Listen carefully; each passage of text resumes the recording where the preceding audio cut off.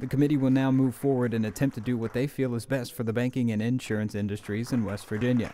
I think the Committee on Banking and Insurance, their main focus is to make sure that we have correct consumer protection policies and laws in place.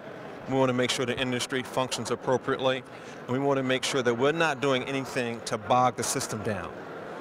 And so our committee functions sort of on the premise that if a bill isn't good for the industry, if it isn't good for the consumers, we don't run it. We don't clog the system up just for the sake of saying, we ran 50 bills through the committee. We want to make sure we're passing good public policy and enacting good legislation.